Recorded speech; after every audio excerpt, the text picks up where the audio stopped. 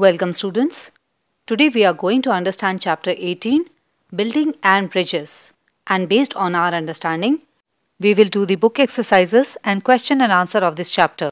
Students, in this chapter we will understand about building a house, making of bricks, people involved in the construction of a house, bridges and their types. Students, let's start. There are a variety of building materials required for the construction of a building and other different types of structures. Some of these materials can be easily obtained from nature, while others are man-made. Some of the commonly used building materials are cement, concrete, bricks, wood, iron, steel, stone, granite, marble, tiles, etc. Students, bricks are the blocks which are used for making walls of any building. These bricks are used for construction since ancient times. These bricks are prepared by two different methods. One is stiff mud process and the other one is soft mud process. Let's understand these two different methods in detail. In stiff mud process, the clay is crushed, powdered and mixed with water to prepare a stiff dough from which air is passed out. This clay dough is then cut into bricks using a brick cutting machine. These bricks are then dried and baked in a brick kiln. A brick kiln is a huge oven with a temperature range of 600 Celsius to 1100 degrees Celsius. In this kiln, oil, coal or cow dung cakes are used as fuel to produce heat. Bricks are baked for almost 36 hours in these kilns. In soft mud process, a soft dough of clay is prepared by using more water. The clay is placed in molds and left to dry. After drying, the molds are removed and the bricks are then put back into the kiln for baking. Students, along with bricks, iron and steel are also used to build a strong framework and provide support to the pillars of a building.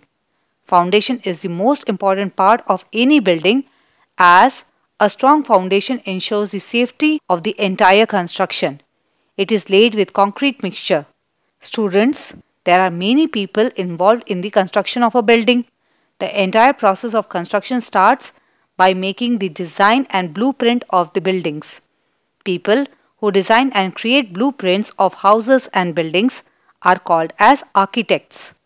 Architecture is the profession of designing buildings and houses.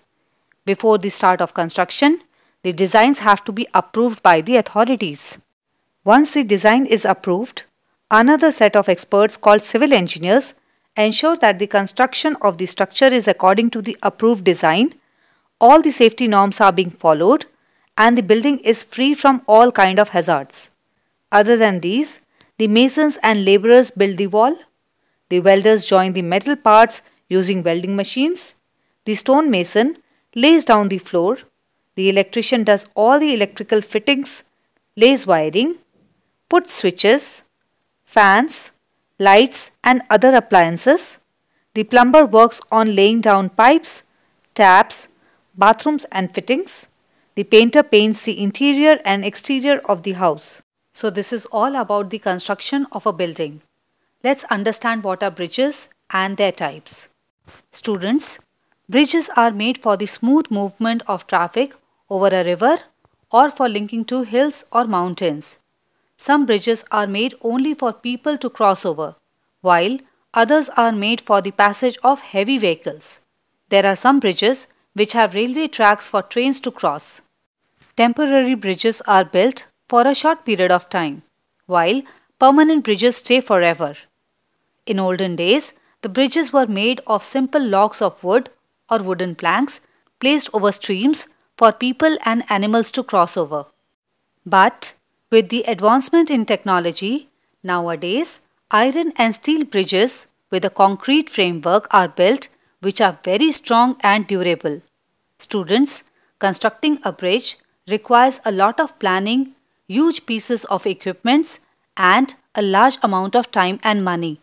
There are many different types of bridges, but in this chapter, we'll understand about beam bridge, arc bridge, suspension bridge, cantilever bridge and pontoon bridge.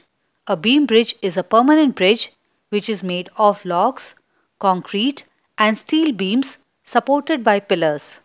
Flyovers and pedestrian bridges follow this type of design. An arch bridge is shaped like an arc and is supported by the abutments at both ends to support the load of the arc. It is stronger than a beam bridge. A suspension bridge has high towers supporting steel cables from which the roadways hang. The cables supported by the tower are the main cables, and the cables joining the main cable to the roadways are called as suspender cables. The famous Lakshman Jhula in Rishikesh is an example of suspension bridge. A cantilever bridge has two separate halves that are supported by two beams. There is one more beam that joins the two in the middle. The famous London Bridge is an example of a cantilever bridge. A pontoon bridge, also known as a floating bridge, uses floats and rubber boards to support a continuous deck for pedestrian and vehicle travel. Most pontoon bridges are temporary and can be dismantled after use. Students, these kind of temporary bridges are usually made by armed forces during exercises and warlike situations. So students, in this way the explanation of this chapter is done. Before we move on to the book exercises, I request all my students to subscribe this channel and press the bell icon so that you keep getting the notifications of the upcoming tutorials. Thank you so much children. Let's start with our book exercises. First question, tick the correct option. First part, the oven where the bricks are baked are called a dash. Tandoor, kiln, stove or chulha. So here we will tick option number B, kiln. Second part, dash engineers look after the construction. Mechanical, electrical, civil or computer. So here we will tick option number C, civil. Civil engineers look after the construction. Part 3. He draws the blueprint of a building. Architect, mason, carpenter or designer. So here we will take option number A, architect. Architect is the person who draws the blueprint of a building. Part 4. It is a temporary bridge. Arc, beam, suspension or pontoon. So it is option number D, pontoon. Pontoon bridges are temporary bridges. Part 5. Dash is an example of suspension bridge. Lakshman Jhula, footover bridge, flyover, none of these. So here we will take option number A, Lakshman Jhula. Lakshman Jhula is an example of suspension bridge. Question number 2. Fill in the blanks. Part 1. Bricks take about dash hours to bake in the kiln. So it is 36 hours. Bricks take about 36 hours to be baked in the kiln. Part 2. Dash bridges can be taken apart after use. So these are pontoon bridges.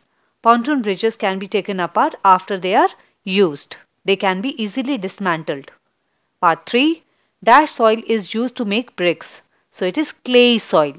Clay soil is used to make bricks. Part 4. Dash bridge is an example of suspension bridge. So it is Lakshman Jhula. Lakshman Jhula is in Rishikesh and this bridge is an example of a suspension bridge. Part 5. A dash bridge is made of rubber boards. So these are pontoon bridges. Pontoon bridge is made of rubber boards so that they can float on the surface of water. Question number 3. Name the following workers involved in the construction of our houses. Part 1. The one who builds the walls. So it is mason.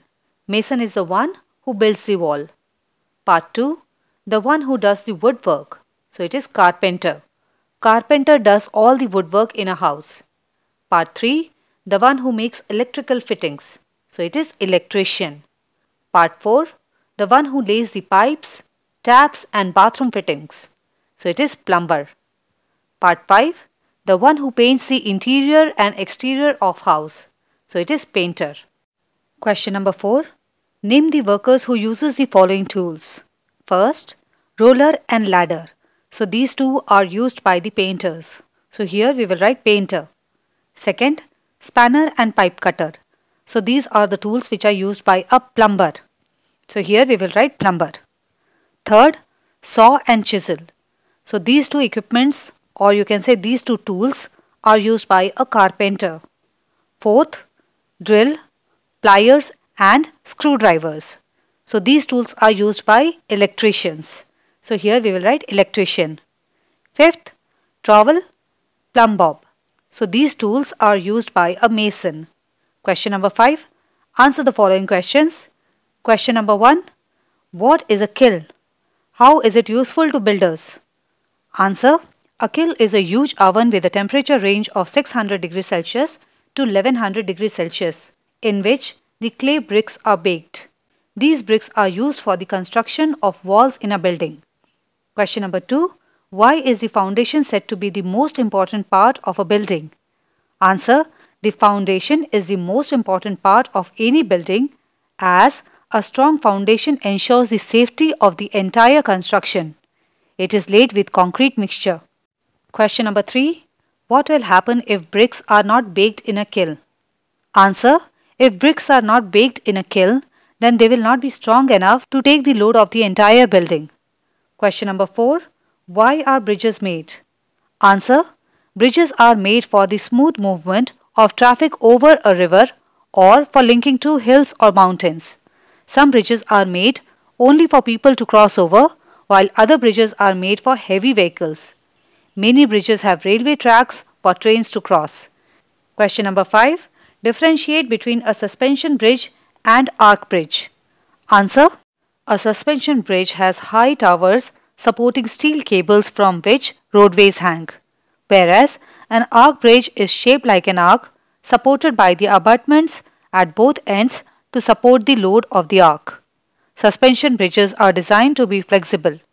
They will move vertically and laterally like swings to accommodate wind, change in temperature or load, whereas arch bridges don't move or swing. Next is HOTS. Why is clay and not sand used for making bricks? Can we use loamy soil for making bricks? Answer. Bricks are usually made of clay, as clay is easier to mold and structure. Sand particles do not stick with each other and so are not suitable for making bricks. Loamy soil is a mixture of sand and clay and so can be used for making bricks. So students, in this way the explanation and the book work of this entire chapter is done. Hope you learned something new in today's class. Do give a thumbs up and don't forget to share this tutorial with your classmates. Let's meet in the next video. Until then, stay happy and keep learning.